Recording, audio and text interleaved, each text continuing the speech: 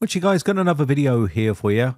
If you've got Windows 10, this is good news for you because Windows 10 gets 5 years extended support with 0patch. 0patch is basically a service that provides micro security patches without disruptions, and announced today by 0patch that it plans to offer security patches for Windows 10 for at least 5 years after the official end of life date, which is October 14th, 2025. So once we reach October 14th, 2025, Microsoft have also offered extended security updates for that operating system, but at a cost, and you will have to pay. They haven't disclosed how much it's going to cost for home users just yet. They have announced that it is available for business users.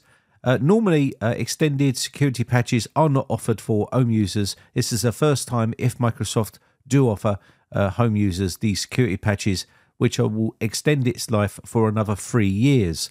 Of course, it's going to double in price each year as well, so you have to weigh up the pros and the cons, whether it's worth continuing with those security updates, because it's going to cost you money.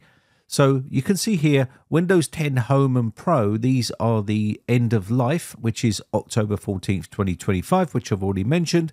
But I just wanted to show you here, that was the start date, which was July 29th, 2015. That was quite a way ago. And, people don't realize how old an operating system is. And we do move forward in time with technology and advancements. So you do have to sort of keep up with the times. So how old is too old? It depends on how old your computer is. If it's like 20 years old, then it's probably going to be starting to get too old anyway to even continue security updates for that old system. But you can see here, we do have the Windows 10 IoT Enterprise LTSC 2021, which also supports extended life up until 2032. So if you do have an old system and you can get your hands on a version of this with a valid key, because you will need to reinstall Windows and use that key, they're generally meant for businesses only, but there is keys floating around and you can get yourself one of those and probably continue to use that system if you really need to. And again, talking about the extended life patches that you can receive from Microsoft, again, they have made announcements about this for businesses, which is your ESU cost, and they do sort of go through it right here on their website. It hasn't sort of disclosed any sort of payments, how much it's going to cost for home users just yet, so we'll have to wait and see. But again, it's going to come down to how old your computer is, and is it worth keeping it going for another so many years and paying for it to keep it going. What do you do on your computer? Do you just surf the web or watch YouTube? If you do, you may want to change to something like Linux. There's Linux Mint, which is very easy to install and use. It's free, and you will receive security updates, and it won't cost you a penny. And there's other versions of Linux as well, which you can use. It can play games, not all games, but it can play a lot of games, and it can also do a lot of multimedia, productivity, and also graphic design and things like that if you're into that sort of thing. You are going to have a steep learning curve because obviously it's a completely different operating system to Windows altogether. And another thing that you might find is some of your favorite software that you've been used to using on Windows doesn't work on Linux. There is a lot of software that does work on Linux, but there is certain software that don't work on Linux. So let's talk about 0patch. So 0patch is there to micro-patch your system once it reaches end of life. So on October 14th, 2025, you can literally use 0patch. It's not free and you are going to have to pay for it. But again, if you are in a complete jam where you can't afford to buy a new computer and you want to continue to use that computer, then this is another option for you. You can see here the pricing is €24.95 plus tax per year, and they will give you extra support on that system. So if you're using Windows 10 after October 14th, 2025, when it reaches end of life, and you do pay for, say, 0patch, what you're going to get from 0patch is critical security vulnerability patches for that system discovered after the October 14th, 2025 time period.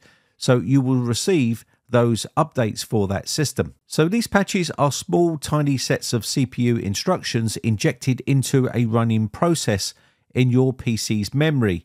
So basically, this is how 0patch works. They don't concentrate on patching every single issue with Windows. What they are going to do is fix what's really important. So any sort of patch that is really serious, for instance, remote access, which people can gain access to your computer, or any other particular type of serious patch that needs to be done, like 0 day and things like that, these will be patched immediately by 0patch. And the good thing about 0patch is that it can also quickly undo changes if it's causing an issue to the computer. So for instance, if a patch that is been rolled out by 0patch is starting to affect the PC in any way, shape or form, they can quickly undo that patch. So that's how basically 0patch works. You can see here what is 0patch, and they go through all of this on their website and explain it. And it says 0patch delivers miniature patches of code, micro patches to computers and other devices worldwide in order to fix software vulnerabilities, even closed source products as well. 0patch will take care of it. There's no reboots necessary, and there's no downtime when you're patching the system. So is 0patch really worth it? That's the thing you have to ask yourself. How old is your computer right now? Do you plan on keeping that computer for another 5 years? If you do, then you're going to need security updates. If you want to stay on Windows, then something like 0patch would work for you. Also, maybe wait and see what Microsoft have to offer and how much they are going to charge you for their security updates, because obviously Windows is a proprietary operating system. Only Microsoft can provide genuine updates. Only Microsoft have the source code. No one can see that. And obviously, they are going to be offering better security patches than what anyone else can do. Although 0patch is still a really good alternative option to Windows security updates that Microsoft are going to be offering. It all comes down to money, how long they're going to offer the support for, and how it's going to work for you at home and also as a business. There's a lot of things to take into account. So you can see here also how does it work, and it says 0patch agent is their mighty little patching machine which watches over all processes running on that computer. When any one of them is found to have a patch available, that patch is immediately applied to that process in memory without disturbing that process. So 0patch agent periodically asks our service whether it has any new patches to deliver and download those patches to your system. So it basically works like that. You can read all this information on 0patch's website. Now, I don't work for 0patch. I'm not being paid to promote 0patch. I'm giving you options which are available to you if you're on Windows 10 and you're worrying about what you can do with that computer. If you can't afford a new computer, then you have to look for an alternative to keep using that computer. So you have Linux, which you can use, which is free, and it will be patched and updated on a regular basis. And then you have the Microsoft Extended Patches option, which is also going to cost money, and they may not even roll it out to home users yet. We just really don't know because they haven't done it before. And then you've got the 0patch option, which is obviously going to cost you money as well per year to keep that security updates coming for that operating system. And the other option is to be obviously realistic and look at how old your computer is.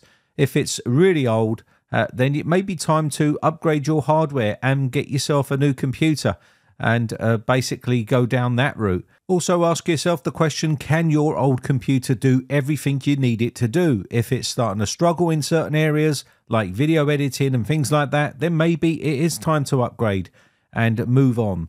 Linux is not going to change that for you. Linux is just an operating system. A lot of people will think that Linux will make your PC faster, but you're still governed by your hardware that you have in that system. Your CPU is still the same CPU, and it's still the same RAM that you have in there, and it's still the same old components. And it's not a miracle worker. It's not going to suddenly make those things super duper fast all of a sudden just by installing Linux. So be realistic. Have a look at how old your hardware is. And can it do everything you need it to do? If it can, then maybe give it an option and look at one of the options we talked about. Anyway, with that said, I think that's going to be about it. Hope this video has been some sort of use to you. My name has been Brian from briteccomputers.co.uk. Just want to say a quick shout out to all my YouTube members who have joined my YouTube members group. I really do appreciate the support. I shall catch you in the very next video, or I'll see you on the Discord server chat. Hope you're having a lovely weekend, and I'll catch you in the next one. Bye for now.